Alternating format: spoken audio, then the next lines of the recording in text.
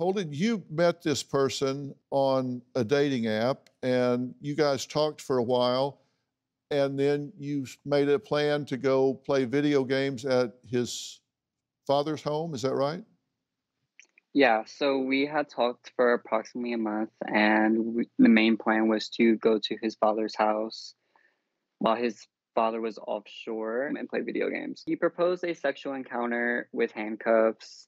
I didn't know if he really wanted to have sex or not, but he did propose the encounter with handcuffs. So I agreed, and from there, he put the handcuffs on me, and after that, he started to threaten me with a pistol.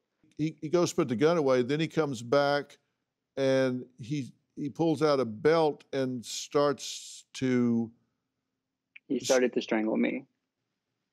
And how long did this go on? He strangled me probably for about 30 to maybe even longer, basically to the point of every blood vessel in my face, like up from the belt around my neck. Every blood vessel ruptured due to the severity of how he was strangling me. I'm so sorry to hear this happen to you. Now, you eventually lost consciousness, right? Yeah, I lost consciousness, and while I was unconscious, he stripped me naked. It's unknown if I was raped or not while I was unconscious because there was never a rape kit given. But while I was unconscious, he put me into a bathtub, and that's where he began to start the mutilation of my arms or my hands and other parts of my body. I was covered kind of head to toe in blood. So in total, he had put 6 holes into my throat with either a knife or an ice pick. He had multiple items in an attempt to kill me. He sliced the side of my throat open. You probably can't see it that well, but there it is right there. He bashed the back of my skull open with a hammer, cracking my skull open in order to finish killing me. And he attempted to cut off both of my hands and was able to saw down to the bone on both of them. His main goal was to keep my hands as trophies, have other parts of me as memorabilia, and other parts of me to have as food. Okay, so he was going to eat parts of your body?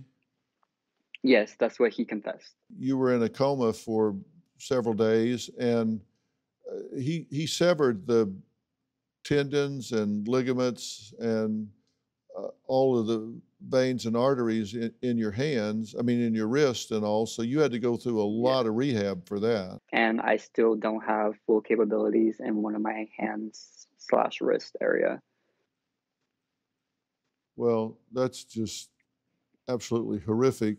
Now, let me ask you, this was someone that you met on a dating app, but yet you say that you're still on dating apps now.